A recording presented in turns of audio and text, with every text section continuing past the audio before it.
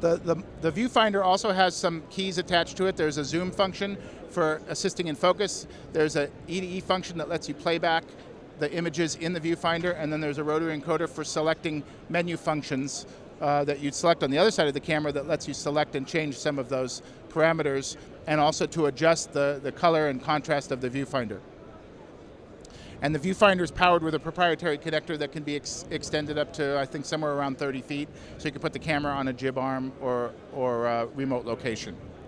The camera as it stands now is pretty close to what we're going to see as a finished product. The buttons are in about the same area. The form factor is the same, but some of the cosmetics will change. We're changing the viewfinder mount to make it a little more ergonomic, but the idea with the viewfinder is you can move it forward and backwards, you can tilt it, you can move it farther and closer from the camera. Oh, let me talk a little bit about the buttons that are on the operator side here. In the finished camera, these 3 buttons will be assignable buttons. So you'll be able to go on the other side and you'll be able to select what you want to set these functions for. So let's say you want to select ramp and frame rate and ISO. Just by pushing the button, you'll be able to select those. These buttons also are able to be locked out by selecting the lock on the other side. And on this side, the record button is also recessed. And there's a play button and a grab button. The play button lets you play back the last scene that you just shot that's recorded on the S/S cards, and the grab button lets you select with an SD card that fits in the bottom of the camera to grab a ARRI RAW still or a TIFF or a JPEG. The only other thing that I want to mention at this point is that the camera has a very flat top so that you can mount it in a low mode Steadicam mode, or you can mount a data recorder like the S2 or the codecs on top, and we'll have an accessory handle that brings the handle above the recorder so that you'll be able to carry the camera around if you have the data recorder on it. That pretty much handles it. The only thing that I don't have to show you today is put the camera on my shoulder and shoot some stuff, but that stuff's available on our website. So can I ask you a few technical questions, Absolutely. Michael? So obviously one of the big discussions right now on the forums is Alexa versus the MX chip on the red side. I mean, that seems to be now the 2 biggest competitors in that realm of digital cinema, it seems. Sure. So right now, your chip records 2048 by 1080, right? Is that DCP-2K? Well, it captures 2880, but what we record is 2048. By 1080. Yeah. So right now, obviously with digital cinemas, Sony's initiative of 4K cinema projection, is it set up to be modularly designed so that maybe 4K acquisition will be a possibility? Not in this model. We designed this model consciously as a 2K 1920 camera. The calculation is that about 98% of the work that's being done today is being done in 2K and 1920. And we wanted to make the camera small and affordable.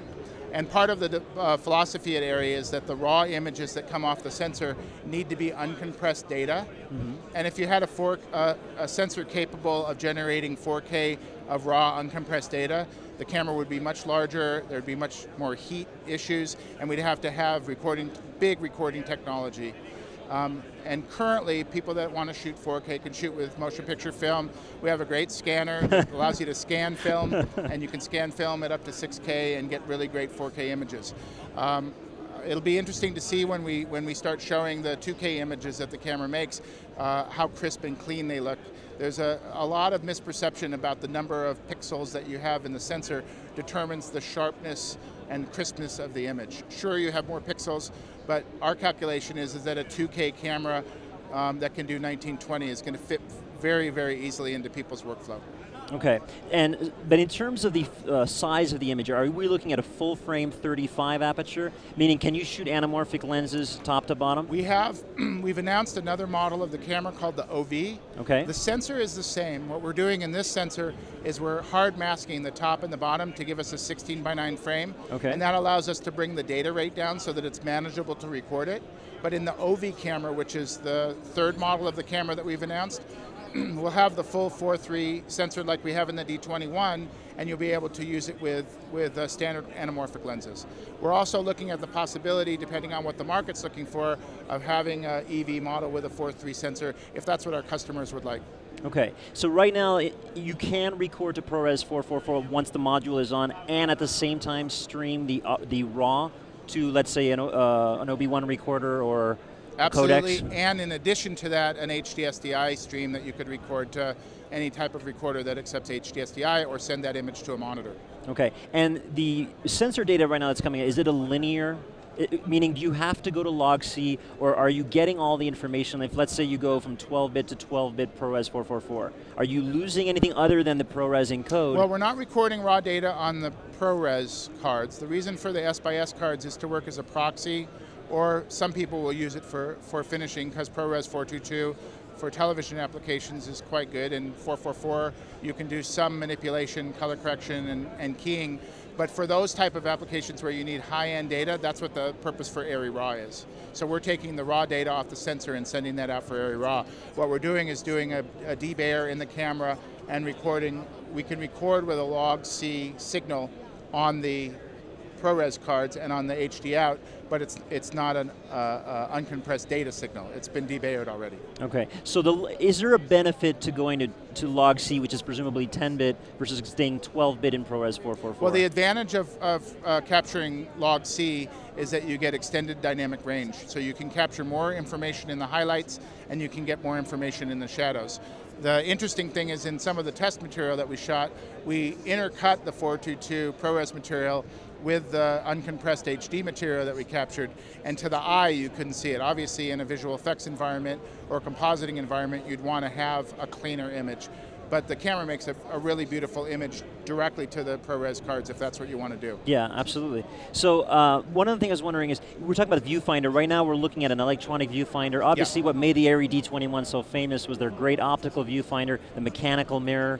Are we going to see any of that kind of implementation here? Well, don't tell anyone, but the ARRI D21 is still a viable camera, and people can still shoot with it with an optical viewfinder. Alexa offers a lot of image quality upgrades, but we're really looking at the market. Our customers expect a reflex viewfinder system, and we're looking at making the OV camera with the 4.3 sensor. We'll also have a reflex viewfinder, basically the same body, but with a little extra room for us to put the reflex viewfinder and the hardware for the optical viewfinder. You'll still be able to use an electronic viewfinder somewhere off the camera or on the other side. So again, it really depends on what our customers are asking for. But today, if you want to shoot, as soon as we start delivering the Alexa, if you want to shoot with an optical viewfinder, you'll be able to shoot with the D21 camera, and we announced at NAB some upgrades to the D21 software, so we're still supporting our customers with the D21.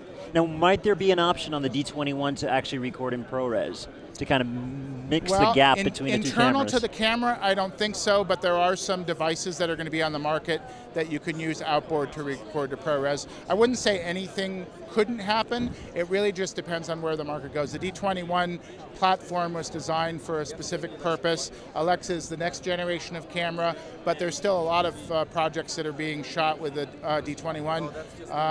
Sid Seidel is shooting Lie to Me. They've been shooting with the OB1 and the D21, and that show just looks amazing. And Russell Carpenter's The Killers is coming out very soon, and I was just in the grading suite the other day looking at some of that stuff, and it just looks fantastic. Great, awesome. Well, thank you so much for your time today, Michael. Congratulations, it's a great camera. My pleasure, thank you so much. Thank you.